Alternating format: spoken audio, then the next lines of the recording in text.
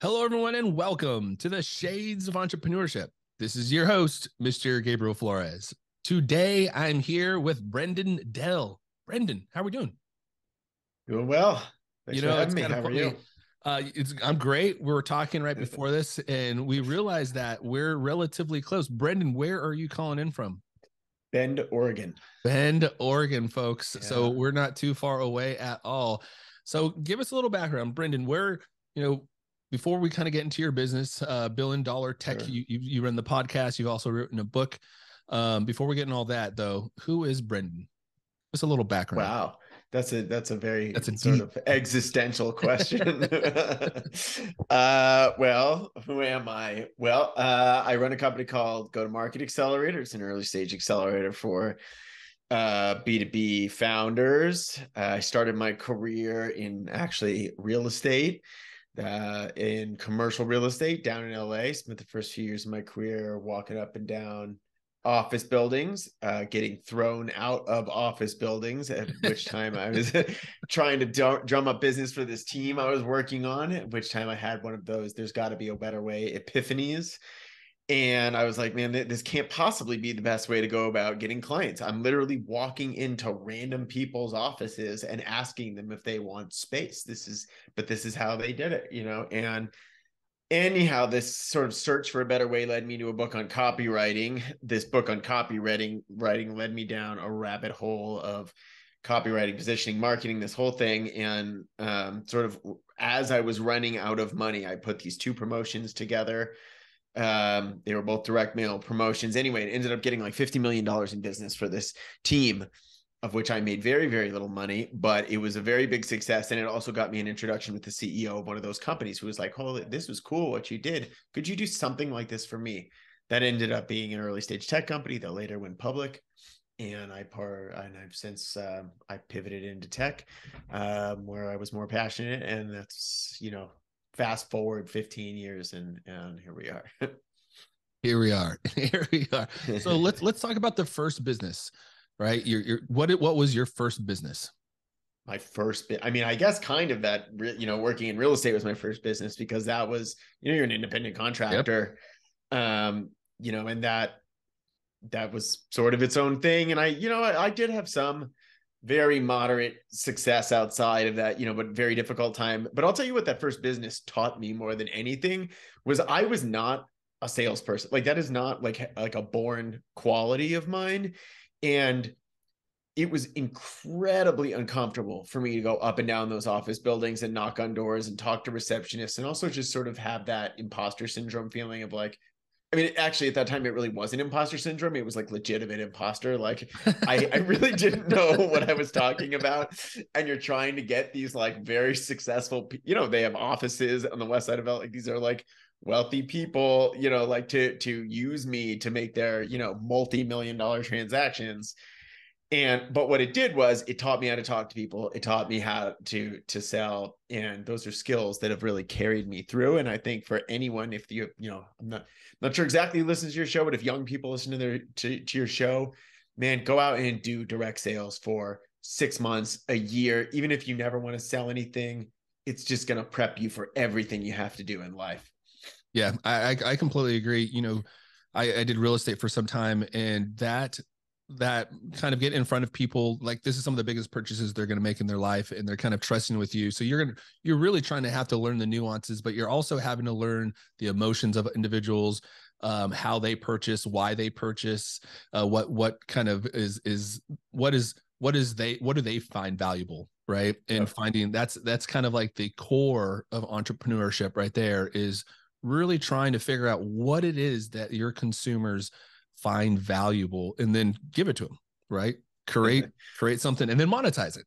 Yep, 100%. That's basically it. Now, Simple, why but did simple, but not easy. simple but not easy? Now you mentioned, Yeah. you went to real estate and then you transitioned into tech. Let's talk about that transition. How did that occur? Yeah. So, I mean, it really started sort of accidentally and incrementally. So I was never really big on real estate. I sort of got into that because it was recommended to me as a good industry and so forth.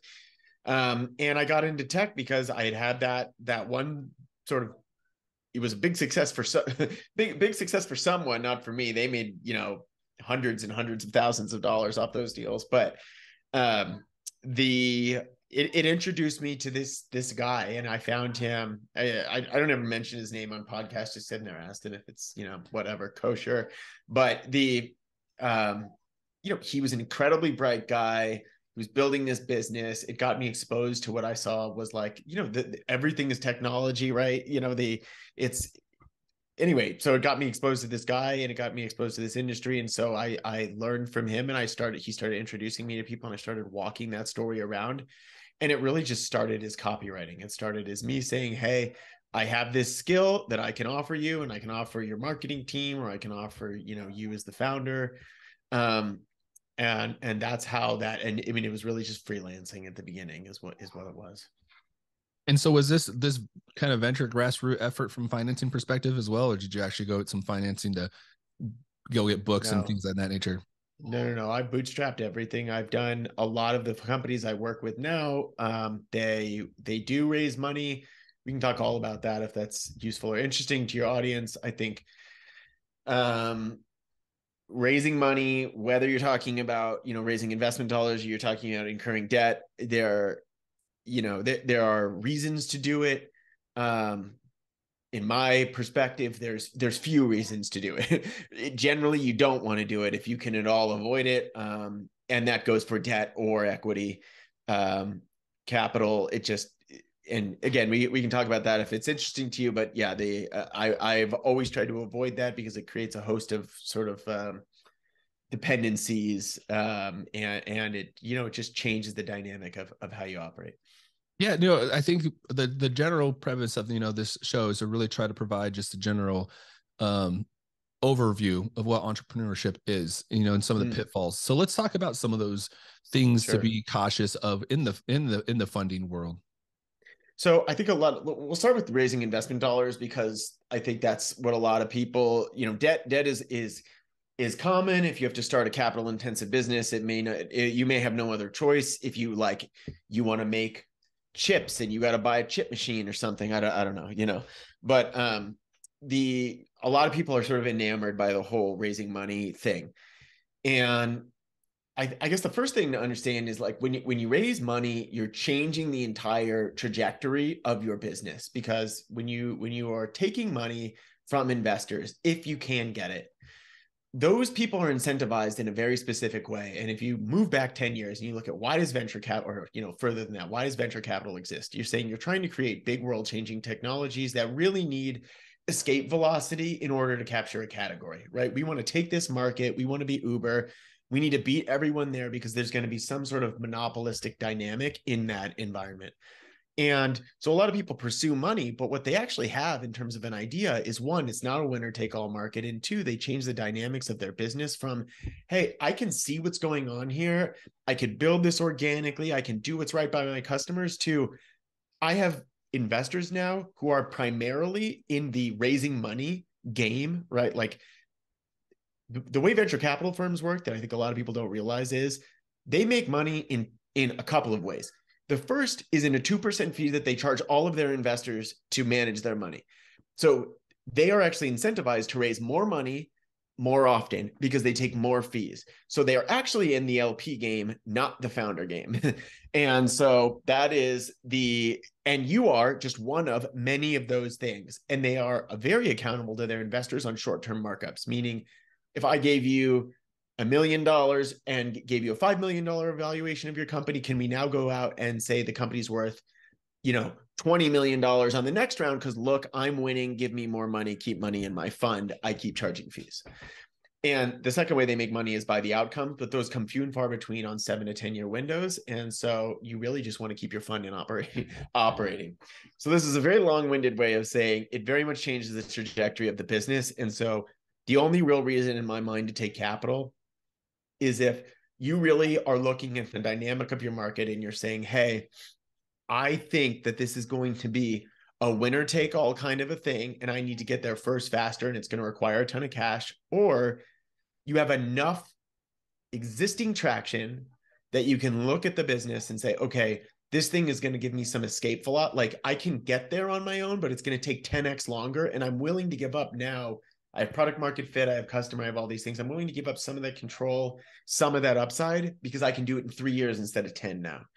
But that's really it. I wouldn't use it to fund ideas. I wouldn't use it to cover up problems in your business, which is also common. Like, hey, I can't get repeatable customer acquisition. So, let's raise some money because it's going to buy us time. Those are all bad reasons, in my opinion. No, and this is great. In fact, you mentioned you now have a business accelerator where you help business to business kind of companies. So let's talk about that, because I think this is exactly probably some of the information you probably provide. One, sure. How do you start that program? And really, who is it that you're helping? So I work with early stage software founders, primarily in the B2B space. And that's usually somewhere between if they're raising money, it's between friends and family and Series A. If they're not, they're usually under 50 employees. They're trying to figure out how to scale.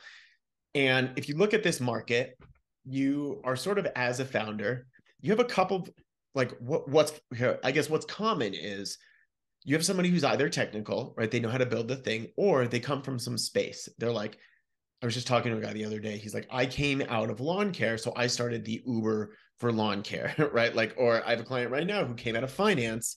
So she built a tool for finance people. This is super common. So they understand the people they're trying to address. They do not know how to bring the thing to market. And they're left with basically two choices. One is I can take a long time and try to experiment and figure it out.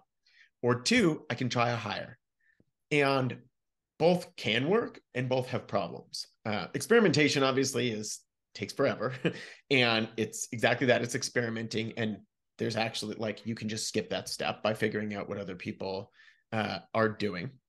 And two, when you are hiring, going from 0 to 1 is a very different skill set than going from 10 million to 50 million or 50 million to 100 million. Those are management roles. And so when you hire a CMO who comes out of those spaces, they may not even really understand the tactics of which they're executing. They understand how to staff and organize a department. And if you're a founder and you don't understand even the questions to ask or what the pieces of the puzzle are, you end up hiring the wrong people. And I see this again and again, that people will burn 6-12 months because somebody sort of talked the game well, but they actually don't have any idea what they're talking about or how to do it. And so we're solving for those two problems to give founders a place where they can capitalize on what's working right now. They get the information that's aggregated across all the companies we advise, and we help them work through all the foundations of what makes a go-to-market strategy, which is ideal customer profile, positioning, messaging, tactics, and scale and leadership hiring. You're really also talking about a lot of the granular things that I think people overlook, right? The customer acquisitions and really the targeted messaging from a marketing perspective. What would you say is one of the most difficult things of being an entrepreneur? What or one thing maybe that they overlook the most? Well, okay, I'll there's sort of two different questions there, but I think the most difficult thing of being an entrepreneur is managing the uncertainty, and because you're constantly dealing in uncertain environments, and so on a personal level, I think that's one of the most difficult parts. And one of the ways that you can overcome, one of the things that people overlook and typically don't do well, especially in tech, is you can solve a lot of that uncertainty with focus.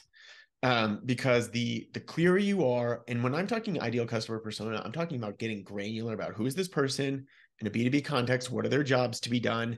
I'm not talking about a title, right? Because a title can mean a lot of different things. I'm talking about what is the job that this person is trying to do and how are you uniquely qualified to help them accomplish it? And that all helps to overcome a lot of that insecurity, because the closer you can get to your customers, the easier it is for you to position in their mind as the best option. The more you can understand them, the more you can design solutions that are specifically tailored. This first way to kill efficiency in a go-to-market strategy is to go broad. It's the first way. It's kind of funny you say that. I completely agree. I think when you go too broad, it's focus. What is your core competency, right? Focus on your core competency.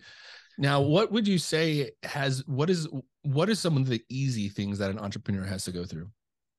Is there The anything? easy things. Yeah. Well, the easy, I don't know if it's easy, but, and it has its own problems, but if, if you're smart and you position well and you grow, you hit periods where you're like, holy shit, this is, excuse me, maybe, sorry. Oh, you're good. All right. Yeah. Where you're like, man, this is happening almost too easily. Like, this is just like, it's all clicking, it's rolling the right way.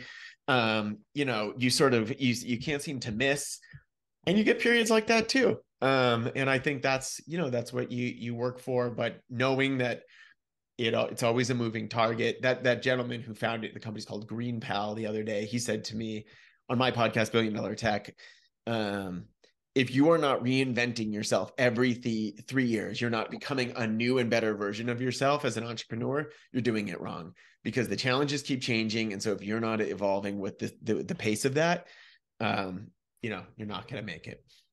I agree. I completely. Now, what would you say? What would you say? What does it take to be a successful business owner? Like, what does it take? What does it take? Well, consistency, I think, more than anything, and then best as you can. I don't like to use the word obsession, but there's so many superlatives in like the modern business context of like, you got to kill yourself to make it work and all those things. And, you do need focus. You do need those things, but it's the consistency and the falling in love with the process of it, because it's easy to get hooked on the result. Somebody one time compared it to me to marathoning, which I'm a runner. And if there are any runners out there, that basically like distance running is 99% training, 1% racing. Like it takes, 5 months to do a marathon build, and then you get a couple of hours to execute, and it works or it doesn't. And I think business is a lot like that, because you're building towards these big points, and you might get your exit, or you might get, have that huge year, but it's the process of doing it. So if you're only in it to get that hit of the thing at the end, it's very, very difficult to sustain. And so like, what's the day-to-day process, the boring work that's going to get you to the outcome? Now, for those individuals that are listening, they have an idea. How do they take their idea and turn it into a business? That's a big question. So the first thing I would do is start with, okay, there's a gentleman named Tony Jamu who's on my podcast. He's the founder of Oyster HR. This is a unicorn. And I always use this quote because I think it's so good. There's too many entrepreneurs out there with solutions looking for problems. So they think that they've got this very interesting idea, but does anyone care?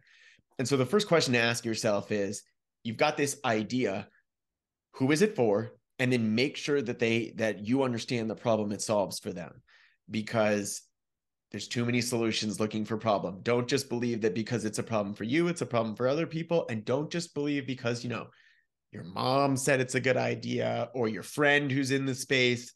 Like this guy Hirsch, he founded a company called All Stacks, which is very, they're growing fast. I think they raised their A recently. And it doesn't matter what they do, but he spoke to 300 engineering leaders before he was like, okay, I think this is a real thing. Do that. Like, go out and talk to everybody that you think that this is a problem for, and vet that it's a real problem. And by the way, if it's a real problem, some of them should probably be willing to give you money in the form of being like an early customer, or at least a beta tester, to help solve that problem. Because if they don't care enough to give you their time, they sure as hell aren't going to care enough to give you their money. That's very true. Now you've kind of talking, in a way very confidently. Have you ever had a moment of self-doubt? Yeah, every night before I go to bed. How do you overcome it? Yeah, I get back to work. That's really all it is. You stay focused on who it's for, how you're helping, and I get back to work. And what is it that keeps you up at night as an owner, or as a, a founder?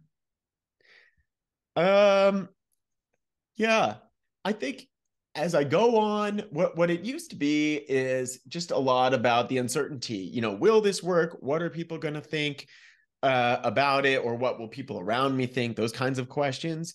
But the longer you go, the more you realize you can only control what you can control. And so if you have an uncertainty in your mind, first of all, is it a real thing, or are you catastrophizing?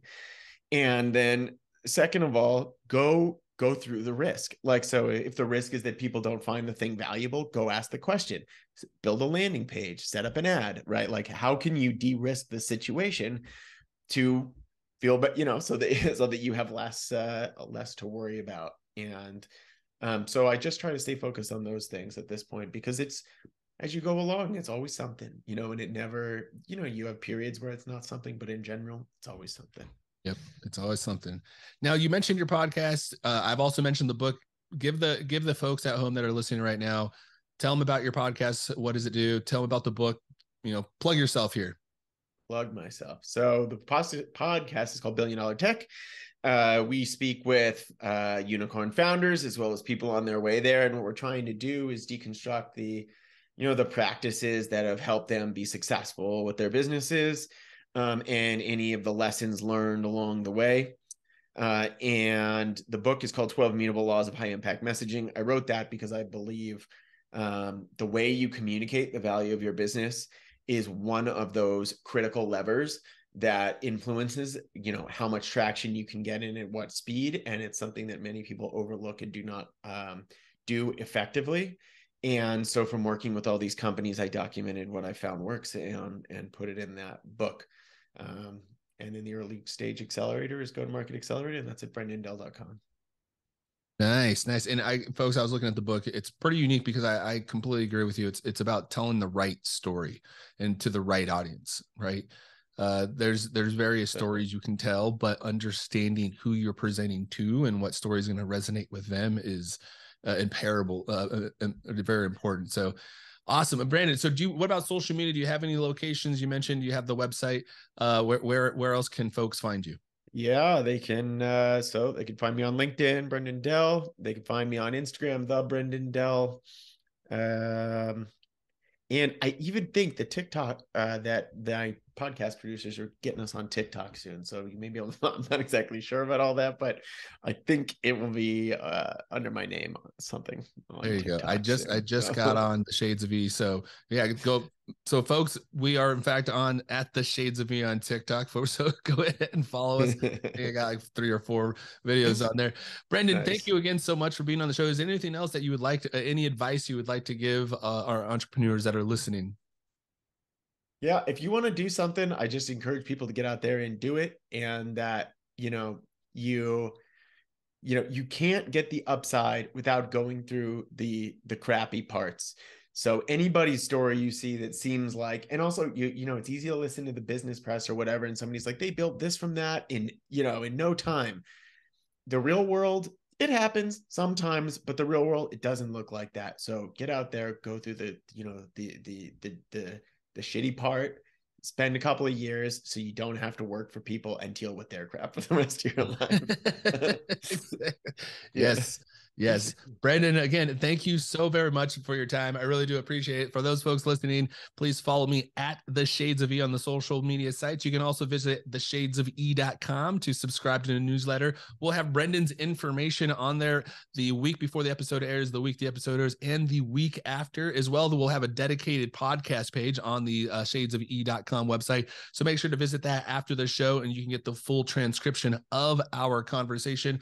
Brendan, again, thank you so much. I hope it's not too snow. I'm not sure. What is it out there on Bend? We got some snow out there? Yeah, we've had quite a bit of snow so far already this year. So yeah. We're all right, man. Well, enjoy the holiday season. Thanks. Thank you, folks, for listening and have a great night.